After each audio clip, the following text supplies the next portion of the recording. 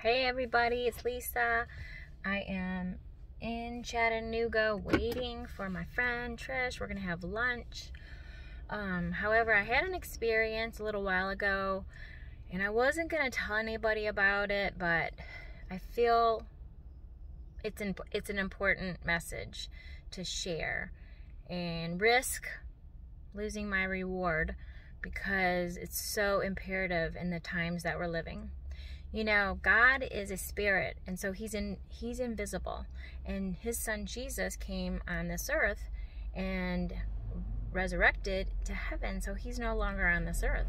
So as a follower of Jesus and a disciple, I have his spirit living inside of me.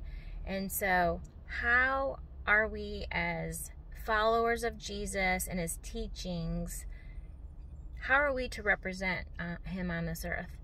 We are his hands and his feet. We are his mouthpiece. We are his resource. So the things that people need, they come through us. And I say all that to say, you can go to church every Sunday, maybe hit Wednesday. You can give money in the offering.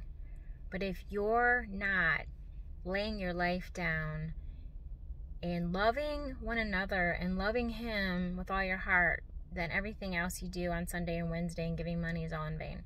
And if we don't have love, it says you can give everything to the poor and you can even have your body burned at the stake. But if you don't have love, you're nothing.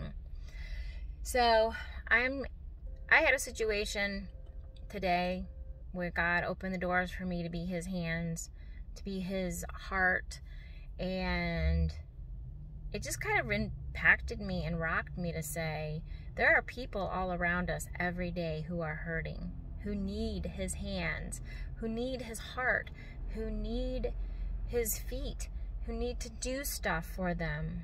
Not just say, bless you, be warm, and go your way. Like, we are to be there, not only just to pray for people, but to be there for what they need in the physical realm. So my encouragement is, what if you were Jesus, his attributes on this earth? What if you loved your neighbor as yourself? What if you were his hands? What if you were his feet? What if you were his mouthpiece? What if you hugged someone who had just lost their husband and their son and was like heartbroken? What if you stopped and made the time for other people to be Jesus and to be love to them? So I helped somebody today and they said, why did you help me? And I just said, because I love Jesus and Jesus loves you. And that, as his followers, is what we're commanded to do. So I want to encourage you, get out of your comfort zone. Stop being afraid. Help somebody. Like I told somebody the other day, if I go down because I help somebody, like if I go down because I helped somebody and maybe they weren't trustworthy and they took advantage of me or even hurt me physically, killed me, I would rather stand before God and say, I was your hands and your feet, than to go, oh, I was too afraid. What if they hurt me? You know, as a believer and a disciple of Jesus, I'm dead. My life is dead. Christ lives inside of me. I'm already dead. So it doesn't matter what people do to this physical body.